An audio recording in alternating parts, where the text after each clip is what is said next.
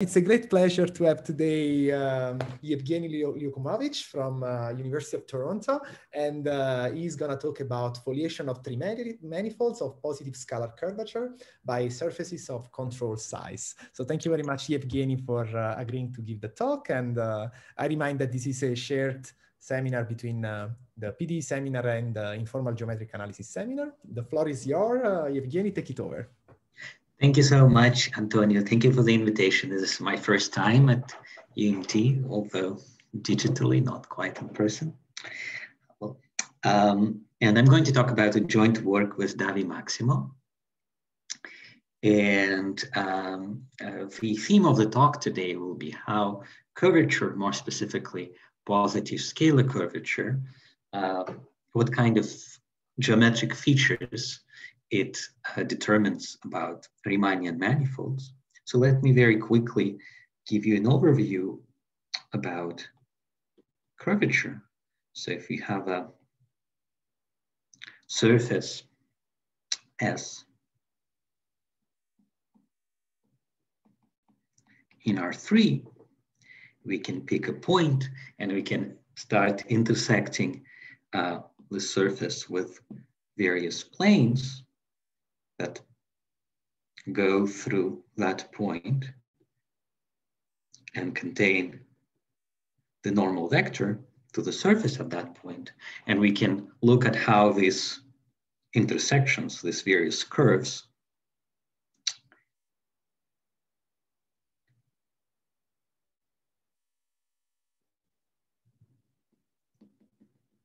how much they're curving, and we can start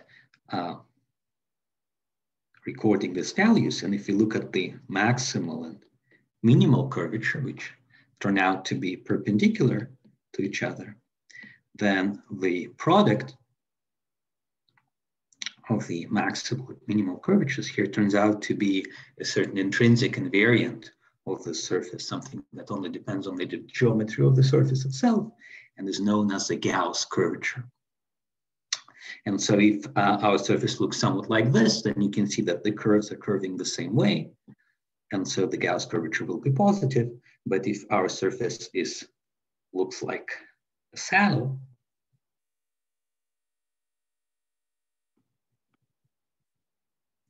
then there will be a curve which is pointing one way like this, and another curve that's just pointing the other way. And so the product of the two will be negative. And then we'll say that it's a negatively curved manifold. So this is the situation for surfaces. And you can see that curvature captures important information about geometry of the surface. But if you would like to generalize it to n-dimensional manifolds, the situation is more complicated. The kind of full information about the curvature is contained in the Riemann curvature tensor, something that you feed it with three vectors in the tangent space of your point P, and it outputs another vector. And Gromov has called this a little monster of multilinear algebra, because even though it contains the description, all the description of curvature that we need, it is very difficult to understand. So we may sacrifice some of the information, but make this a little bit simpler by taking the trace. So if you have some vector x, we can consider a orthonormal basis of vectors perpendicular to x, and we can sum over these scalar products to obtain something which is called the Ricci curvature at the point P. And so this already has a lot of important, interesting things. It gives us a lot of interesting information if we know that this quantity is positive, as we will see in a moment. And then we can take another step and take another trace, and then we will obtain a scalar valued quantity, something that just assigns a number to every point on our manifold. Here we have a function which takes in a vector in the tangent space and outputs a number. And here we have just a number, which is just summing up the Ricci curvatures over an orthonormal basis at the point. So today we will be talking about this scalar curvature quantity, and we'll try to understand the geometric consequences of this quantity being positive. There is one immediate interpretation that you can obtain by just Taylor expanding the volume of a small ball in normal coordinates.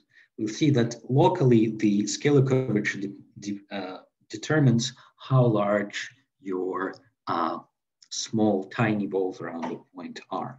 So if you're kind of in the positive curvature situation, then tiny balls will have smaller volume than the Euclidean ball. And if you are in a negatively curved situation, then tiny balls will have slightly larger. So is R supposed to be epsilon? That's right. Thank you.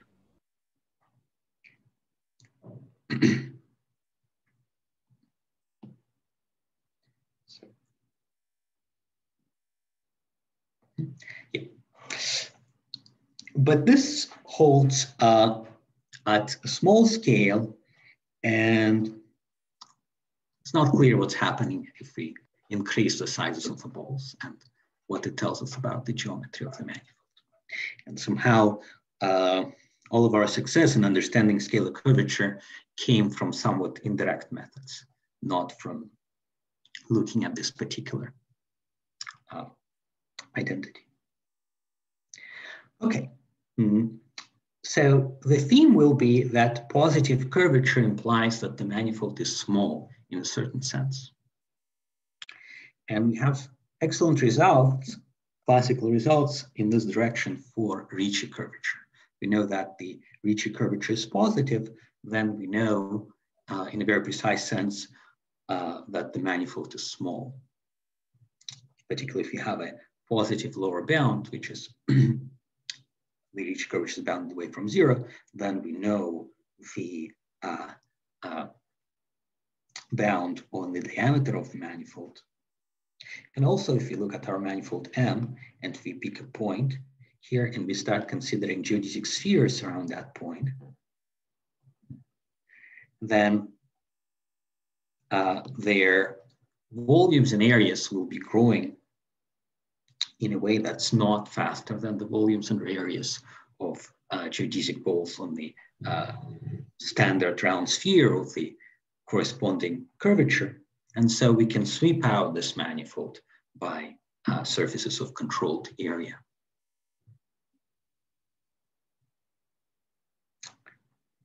So today I will focus on the question of what kind of geometric smallness can we obtain if we impose positive scalar curvature condition. So one thing that one immediately sees is that we cannot hope to get these kinds of results. So if you have a n-dimensional manifold, and let's say for now that n is greater or equal than 4, if you have manifold M, then you can define manifold, an n-dimensional manifold, but taking a product of an n-2-dimensional manifold with a sphere of very small radius. And because you're averaging over curvatures in various directions, if you pick this R sufficiently small, then your scalar curvature, you can make positive and arbitrarily large. In particular, for example, you can take the n-2 hyperbolic space and multiply it by a very tiny two-dimensional sphere with standard metric, and then it will have large positive scalar curvature, but it will have infinite diameter, And if you take a point and consider geodesic spheres around that point, then the areas of the spheres and the volumes of the balls will grow exponentially. So you don't have smallness in the sense that you have it for positive Ricci curvature.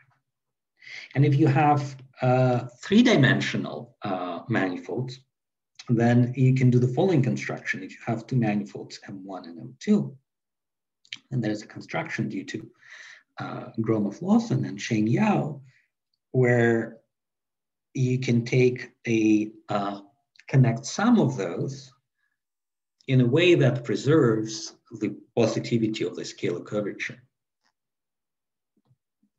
It will be still positive.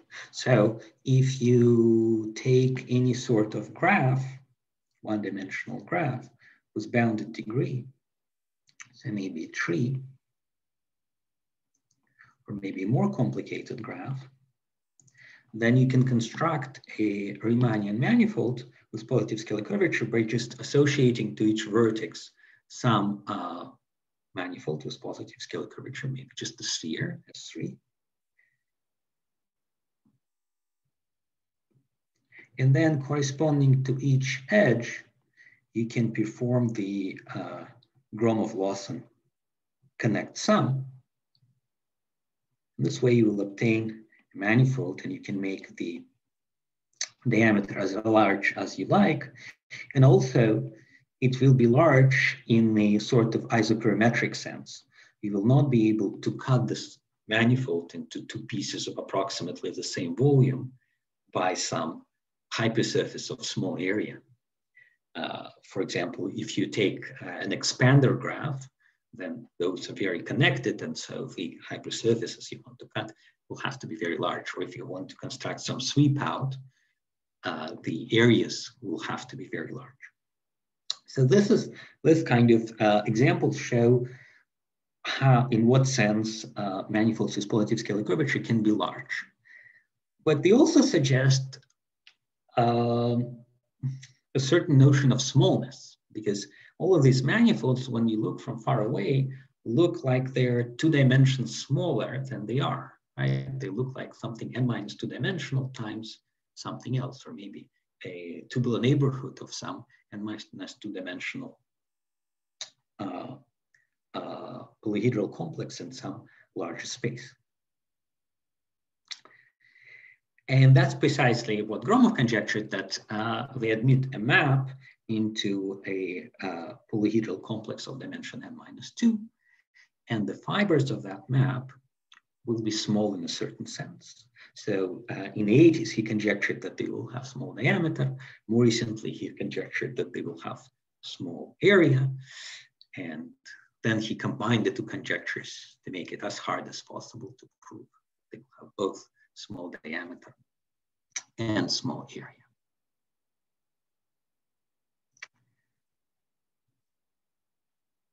Okay, so I'm going to talk about some progress in this direction in dimension 3.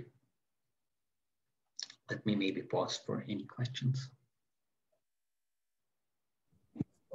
Just a question. Here, when you say the bounds are on the wall fiber, so not so in principle they could decompose in component in several connected components. So the conjecture is in all. So the diameter should be bounded on all the fiber. Right. But because we have freedom in how we choose this complex, yeah, okay. we can modify it so that it's really just the connected component. Yeah, sure. Okay. So it's a kind of a Reeb graph construction that you can do. Mm-hmm. Okay, thank you. So we proved that there exists a foliation of any closed three-manifold with positive scalar curvature, which has nice bounds on its area, diameter, and also its genus. And in some more specific situations, when the manifold is a 3-sphere or it's 1 crosses 2, then actually we have foliation by spheres. Okay, so here the theorem is stated in terms of a Morse function and connected components.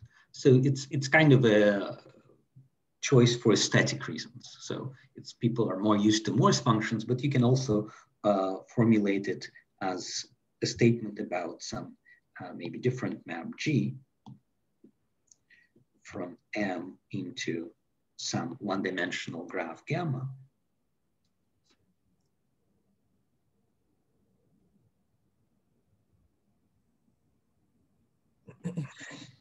So this is my gamma. And then we're looking at the bounds on areas, diameters, and genus of just fibers, not the connected components of the fibers. Then you can replace the connected component with just fiber. And in fact, in this case, you can improve this to 6 bound to the genus. And right, so these bounds are not sharp. The way we prove things, it's tricky to produce sharp bounds while controlling all of these 3 things. But if we drop one of those, if we drop the diameter, then it's easier to get closer to the sharp bounds here. If you just think about the area, then in the case of S3, there's a Morse function whose connected components of fibers have areas at most 24 pi over lambda 0. That's the area of an equator in the standard S3. So that I expect to be sharp. And we get a similar bound for S2 cross S1 into, for fibers of a map, S2 cross S1 into S1. And more generally, we get the slightly worse bound for the areas, and we get bound of genus 2, which I expect to be sharp because 2 is the Higger genus of some spherical space forms. And so when we do the foliations, we'll have to pass through those. So 2 will have to be the sharp bound here.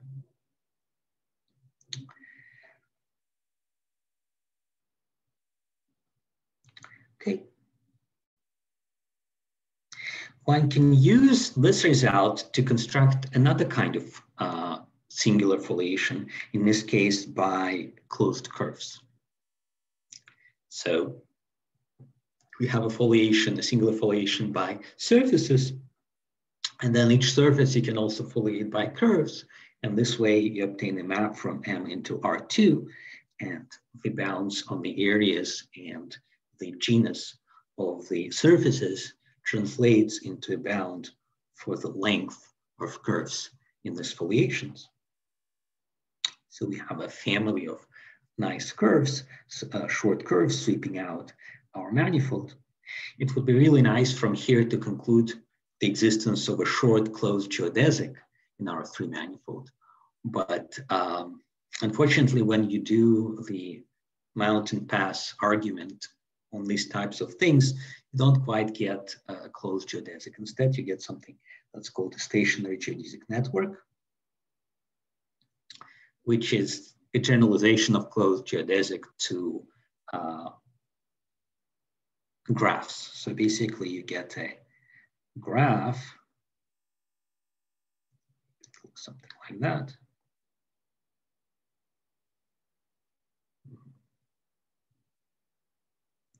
That has geodesic arcs, and then the vectors at all vertices sum up to 0.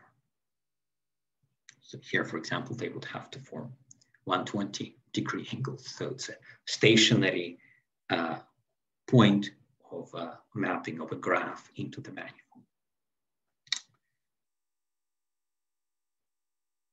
Okay, so this was a quick overview of results, and now I'll go into the proofs, but let me maybe quickly pause for any questions.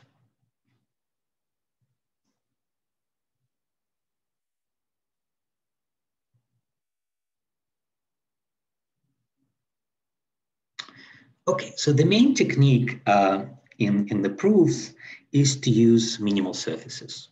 So it was a very important observation about scalar curvature that one of the ways to get at scalar curvature is through minimal surfaces. So ambient positive scalar curvature using stability operator gives us information about smallness of certain minimal surfaces in the manifold. Mainly, there are the following diameter bounds from the arguments of Shen-Yao and also Gromov-Lawson, that if you have a stable surface with boundaries, so let's say you have some curve in your manifold with positive scalar curvature, and then you fill that curve by some minimal surface, let's say disk, and then you take any point on that disk, then the distance from that disk to the boundary will be at most 2 pi over square root of lambda 0. So it's going to be controlled. Actually, one can slightly improve on this bound. This is not sharp, but it's good enough for us because some of the other arguments are not sharp in any case. And then from this argument, one can also conclude that if you have a closed stable minimal surface, closed stable minimal sphere, then it will have to have control diameter. And you also get a bound on an index 1 minimal surface, because if you have some index 1 minimal surface, you can look at 2 points which are at the maximal distance, and you can go halfway between them so that both parts are kind of borderline stable. And so then you will have bounds on half, on the length of half the distance between these 2 points. So you get bounds for the diameters of index 1 and stable surfaces. And you have bounds on the area. So this is a kind of a classical bound, but Marcus and Neves proved also a bound on the area of an index 1 minimal sphere using some clever computation with stability operator and the Hirsch trick. So if you have index 1 and stable minimal surfaces, then you can control their size in a nice way. Okay. Now we would like to go from that, from a nice control for minimal surfaces in our manifold, to existence of these nice foliations.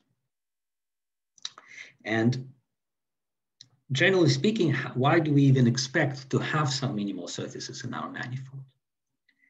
Well, if our surface if our 3 manifold is something like S1 cross S2,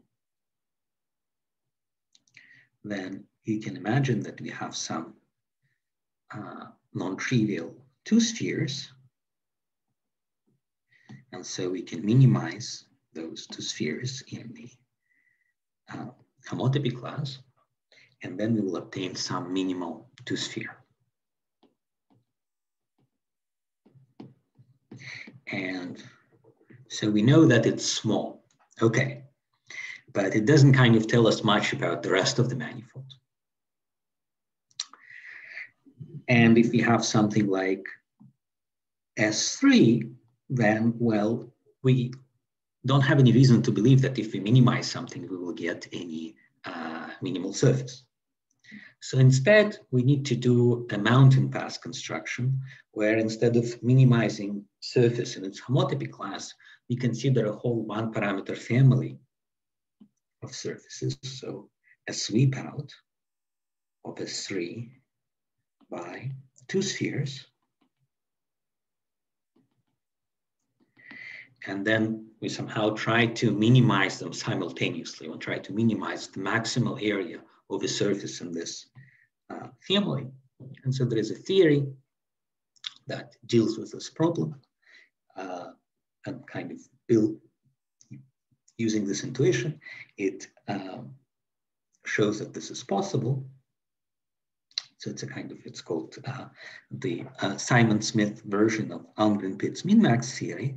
And in this particular setting, sorry, my daughter just woke up.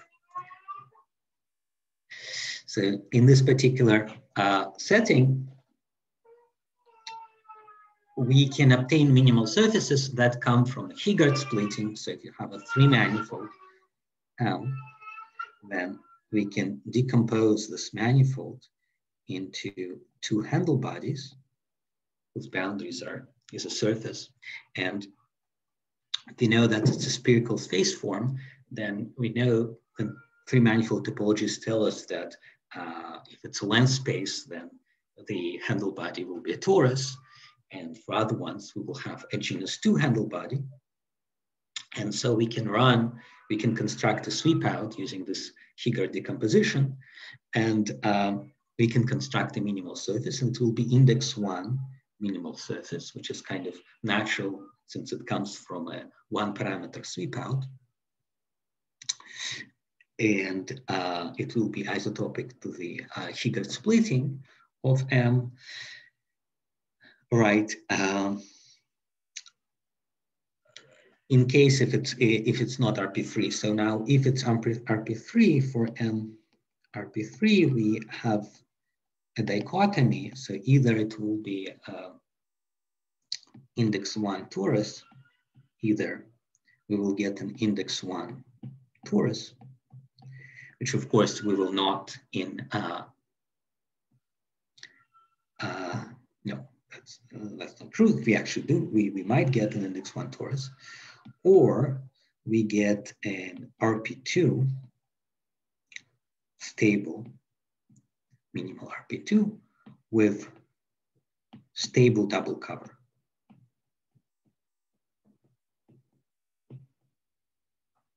So we'll have one of these 2 possibilities in case of RP3.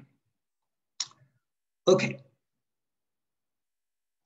So now we have these index 1 surfaces and possibly some stable minimal surfaces, and we want to interpolate between them. And the idea will be to use mean curvature flow to flow the index 1s until they hit the stable minimal surfaces. So let's try to understand what's happening topologically. So we know by Perelman's work, by classification of manifolds, of 3 manifolds, in this case of positive scalar curvature, that our 3-manifold can be decomposed into pieces, 1, 2, 3, and so on, where each mi here, so these are minimal 2 spheres, in fact, minimal stable 2 spheres. We can cut it into pieces, and each piece will be a spherical space form.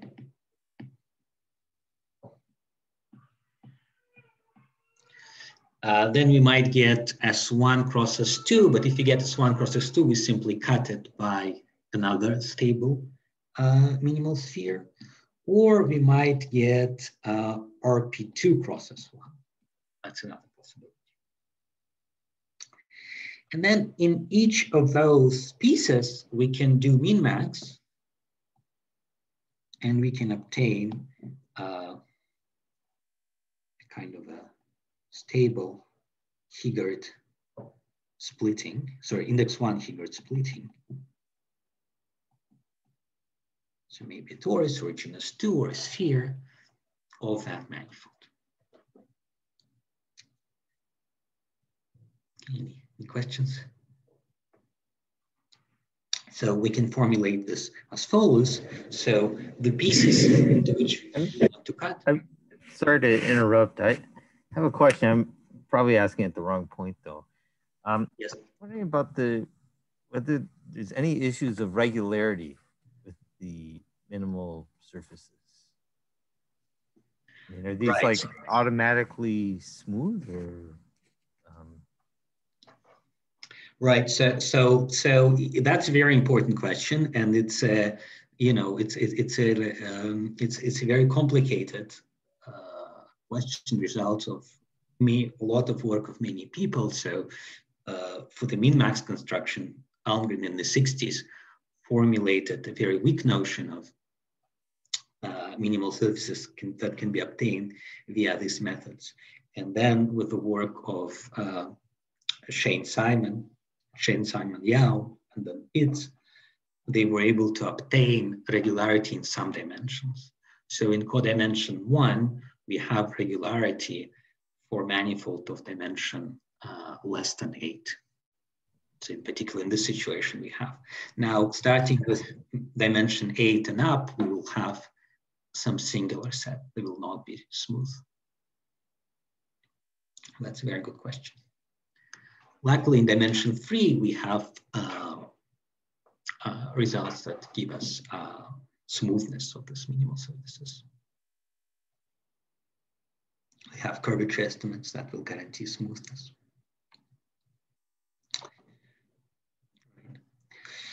Yes, thank you for a great question. So in this particular situation, we decompose our manifold into pieces such that one boundary component is going to be some index 1 surface, and then all the other boundary components are going to be minimal spheres. So this is going to be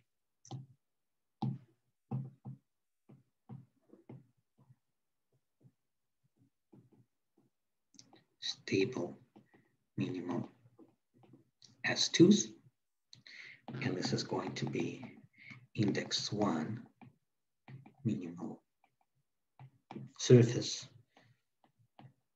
of genus less or equal than 2.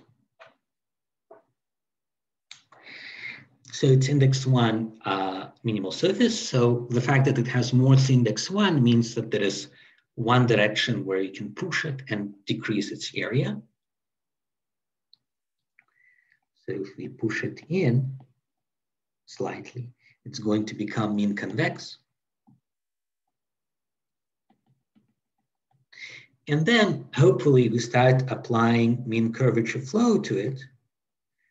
And this surface will flow. Sometimes it may disconnect into pieces. And eventually it will converge to the boundary minimal 2 spheres. And because we already cut a maximally disjoint collection of minimal 2 spheres, it will not encounter any other minimal surfaces in this process, and it will foliate the whole manifold. Now, mean curvature flow may have some singularities. And so if we want to have a sufficiently nice foliation, we will not be able to have, a smooth foliation. We will have to have some singularities. But for example, we want only Morse type singularities. We want only have finitely many singularities which are of Morse type. Then we need to do some extra work, but luckily not that much because mean curvature flow is very well understood.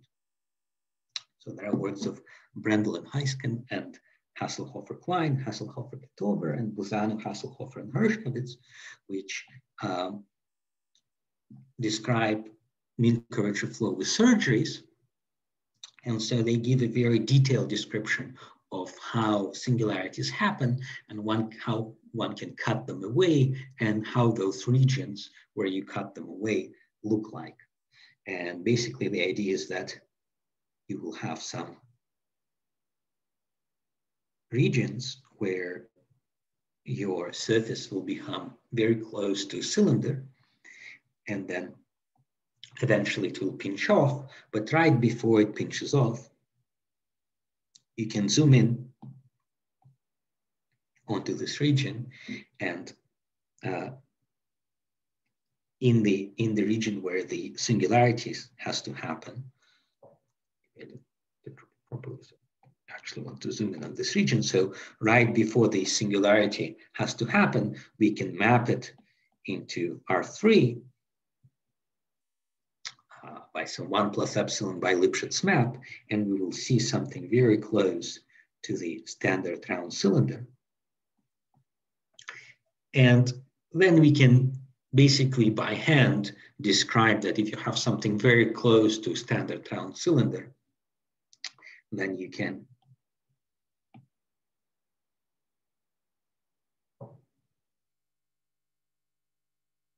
cut this away and you can construct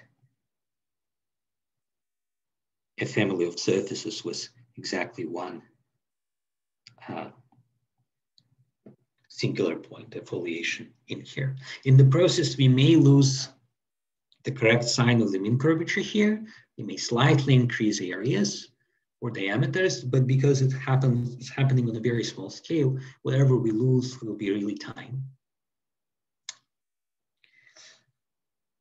And so basically the description that they give about mean curvature flow with surgery lets us take any problematic region where the singularities has to happen, zoom in, see a nice Euclidean picture, cut it, decompose it, and then restart the flow.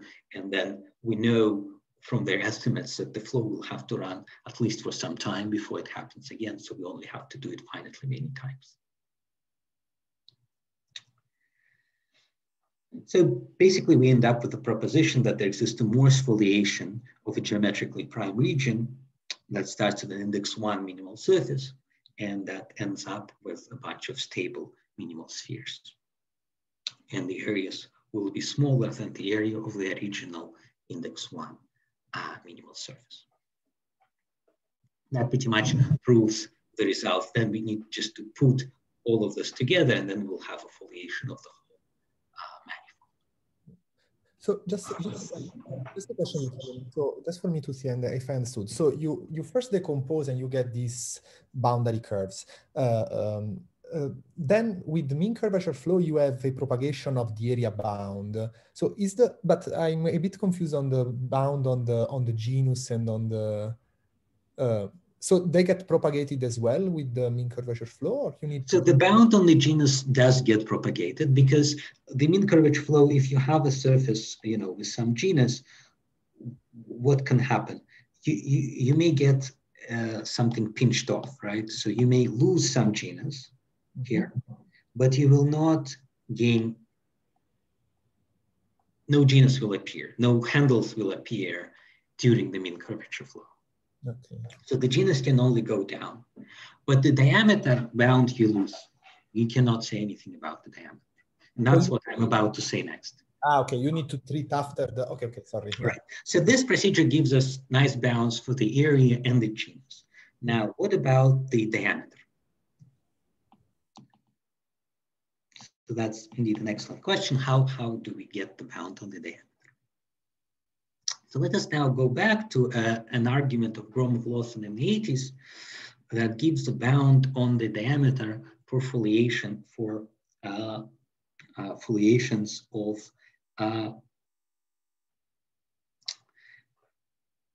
simply connected or homology zero first, or manifolds with zero first homology.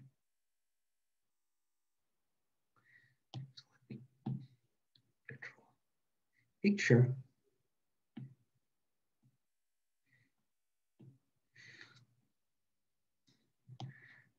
So the argument is really nice, but it is slightly technical, but I still want to kind of give you the description of this argument. So let's pick a point P, and let's consider geodesic spheres around that point.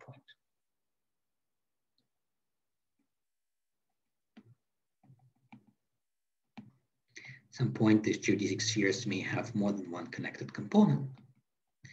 So Gromov claims that each connected component of the geodesic sphere will have diameter at most 12 pi or square root of lambda 0. So let's, for simplicity, take the scalar curvature equal to 1. We want to claim that the connected component will have diameter at most 12 pi. And by diameter, I mean the extrinsic diameter. And this is also actually in our theorem. The diameter that we have is the diameter in the ambient metric, not in the intrinsic diameter of the surface. So let's use a different color. Let us pick 2 points X and Y. Let's assume that they're at the maximal distance from each other. So the distance between them is equal to the diameter. And let's consider a minimizing geodesics connecting these 2 points. Now we may assume that the distance between P and X and Y is large, because if it's, say, if it's less than 6 pi, then obviously the diameter is less than 12 pi. So let's say that the distance here, let's say is some distance L greater than 6 pi. And let's go back a little bit and consider a geodesic sphere, that's at a distance L minus 2 pi plus epsilon.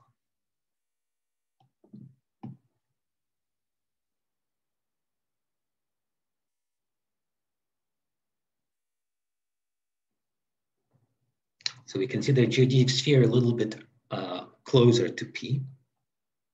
Now, okay, so that,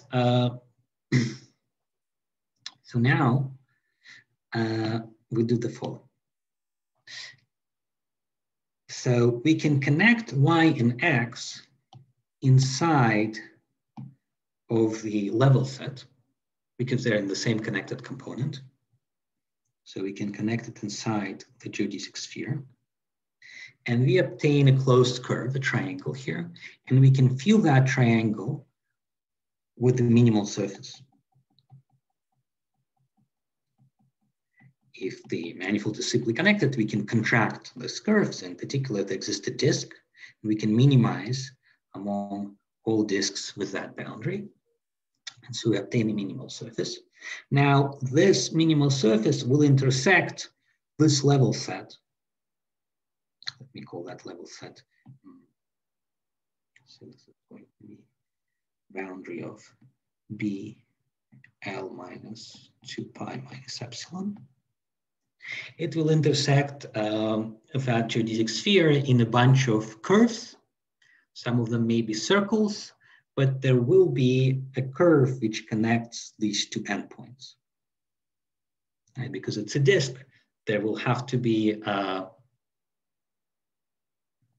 intersection with this boundary point, with this boundary point. We cannot have anything like that because those are different distances. So there has to be a curve connecting these 2 points, which is the intersection of this geodesic with this boundary sphere and that geodesic with that boundary sphere. Let's give these 2 points names y1 and x1. And the claim is that these 2 points, y1 and x1, are actually close to each other. So let's pick a point on the curve in between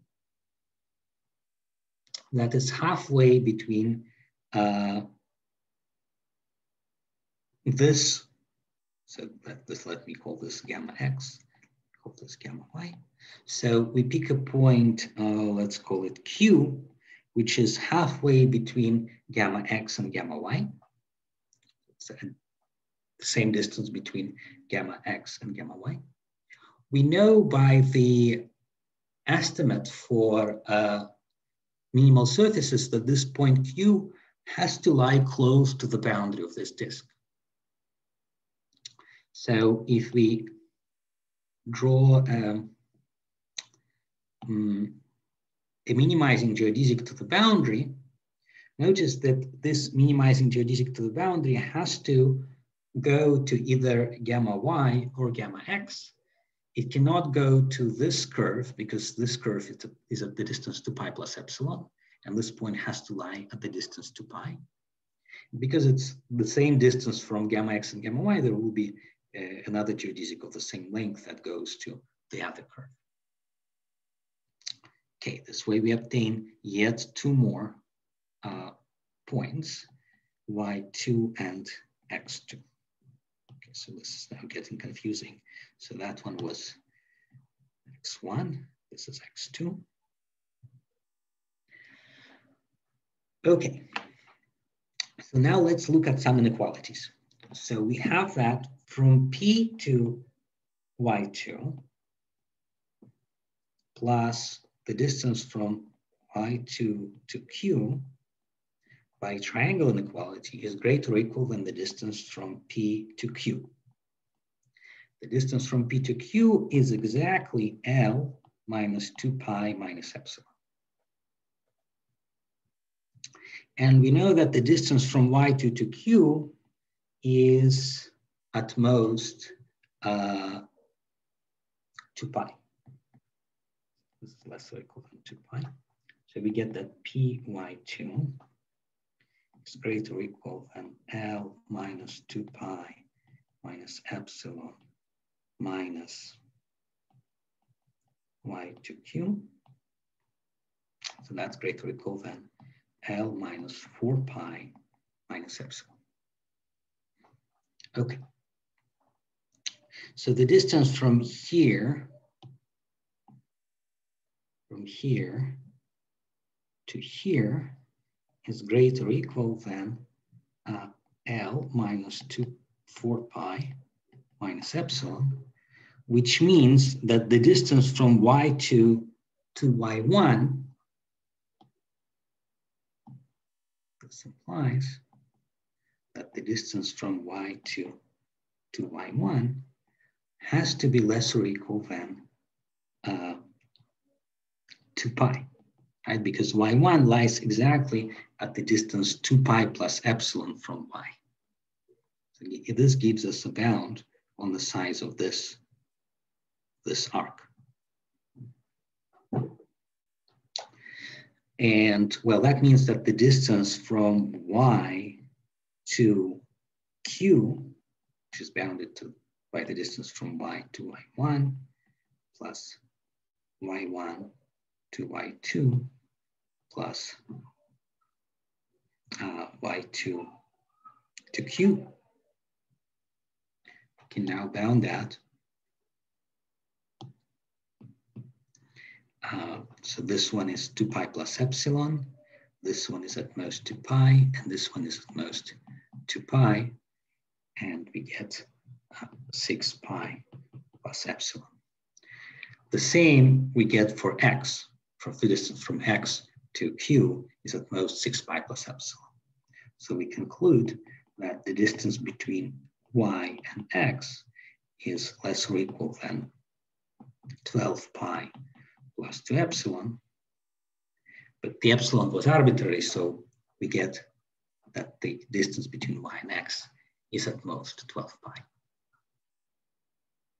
So this is a really nice argument that tells you that this in radius bound for this disk somehow gives you a bound between these two, on the distance between these 2 points.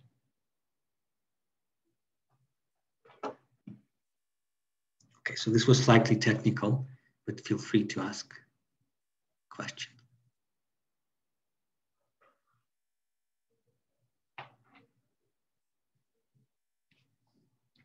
One can sort of remember the main idea of the argument by saying that if you have a disk and you know that every point is close to the boundary, and then you somehow decompose it into the boundary into 4 parts, and these 2 parts are sort of far from each other, then these 2 parts have to be close to each other.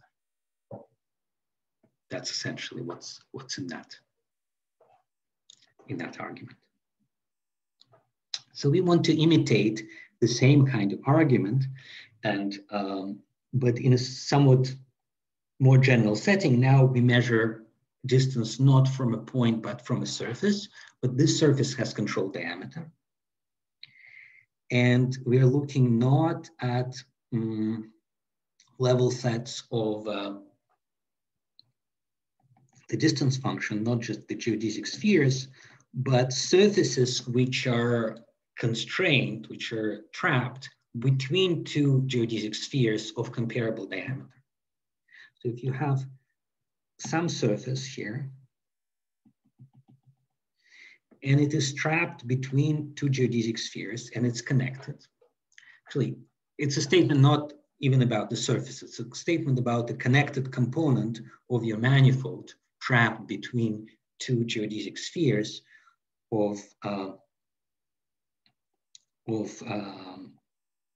at the distance which is different by 10 pi over square root of lambda 0, then by pretty much the same argument, we get the bound on the diameter of this surface. So this is our surfaces. So you can relax this argument to saying that if you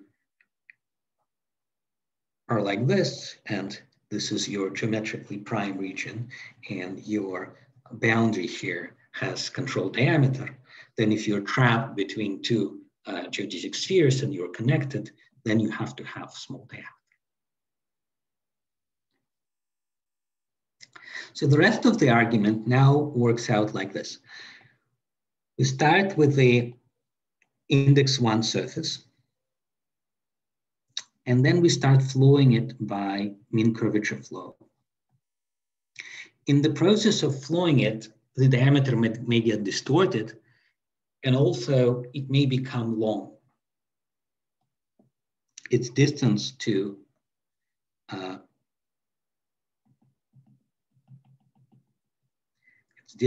our original surface sigma may become large.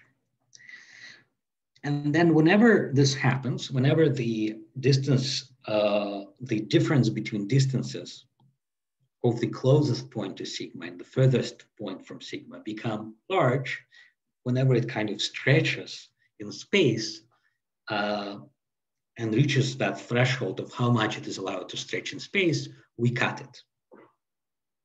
We consider a geodesic sphere which cuts it halfway between these 2 points, which are furthest and furthest away. So this is now a surface S. It's a 2-dimensional surface. We intersect it with another 2-dimensional surface. We obtain a bunch of curves, 1-dimensional curves, and then we fill those curves in the isotopy class of one of the 2 halves.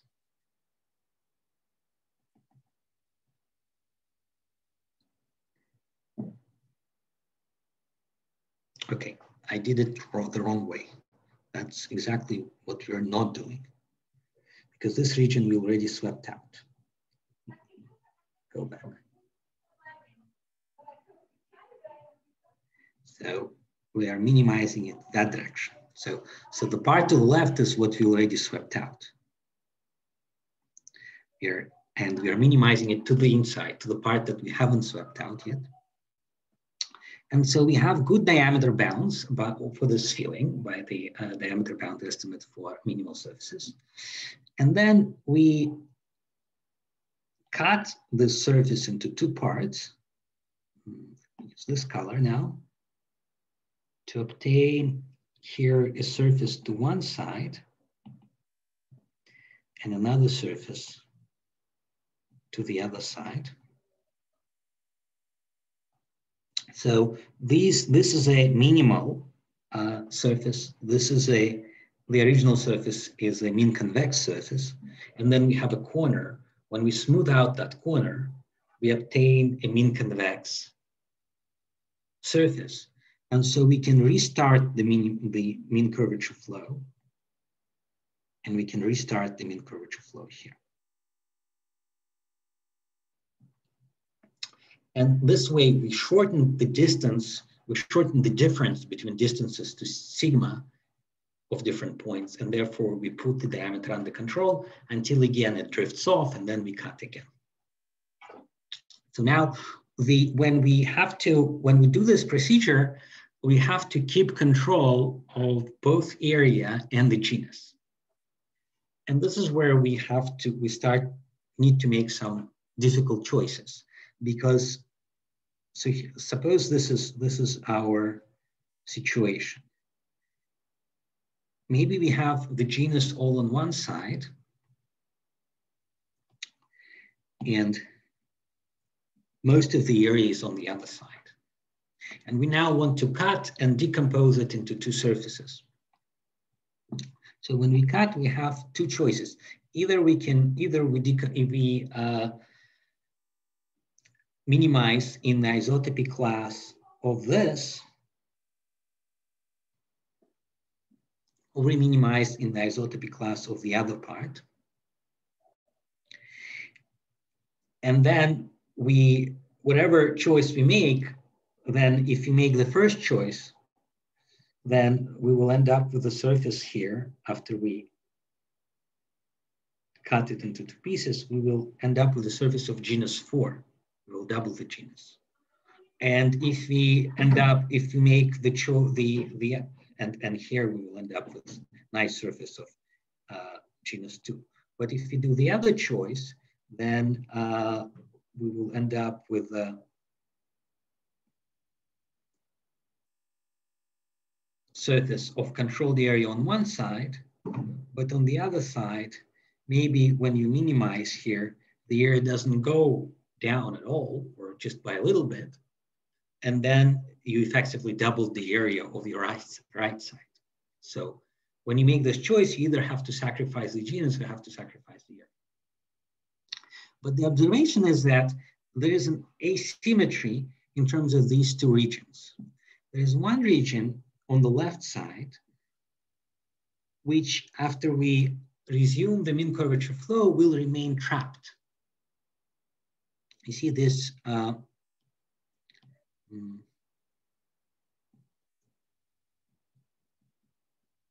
this region is squeezed between two minimal surfaces.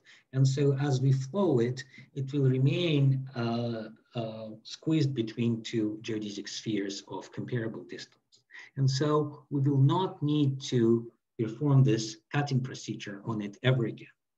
But this one will move to the right, and potentially maybe will become very long, and we will need to cut it again and again and again, and we don't know how many times we need to do it. So we always know how to make this choice so that the thing on the right has both area and genus controlled, while the thing on the left may double its area or may double its genus, but we will only need to do it one time, and so we don't need to worry about it. So that's why we have sort of an increase in area and genus bounds in our final result. Okay. Let me finish here. So thank you very much, Yevgeny, for the very beautiful talk. Are there any questions? Yeah, there are also virtual applauses. So are there any questions from the audience for Yevgeny? So meanwhile, I had a question, and this is related to a comment that you made along the way. So you were mentioning that this is the extrinsic diameter, right? But in principle, when you are building, I don't know if I'm getting the right intuition about it, but when you are building this this foliation, so the issue is that these fibers may oscillate a lot, and this would give you a problem in controlling the intrinsic diameter, right? So there is no way to try to control the oscillation on the foliation. Let's say I'm imagining really a sort of adding to the process also a sort of pull tight procedure where you try to straighten up. So if you try to run a pull tight procedure along the way, now I don't know exactly which point, and you try to straighten up these fibers, at the end, the two things, the extrinsic and intrinsic diameter may become comparable. So I was wondering. So have you tried this, or so do you think it may hold, or? I think that's a great question. I guess we conjecture that the result should hold with intrinsic diameter. For the minimal surfaces, both index 1 and stable, we have bounds for intrinsic diameter. But when we start doing mean curvature flow and this argument with comparison, Gromov-Lawson argument, we lose that. And it would be nice, and it would have some interesting applications. I think it will be helpful for obtaining a short closed geodesic, for example. So with this methods, we only obtain short stationary geodesic network. But if you have a bound on the intrinsic diameter, then I think one would be able to obtain the short closed geodesic. Mm-hmm. But pulling tight, I think it's a nice idea. It's not immediately clear to me how to make it work, but I think that it should be possible. I see. Thank you. About intrinsic diameter, yeah. Thank you. And are there any questions for Yevgeny?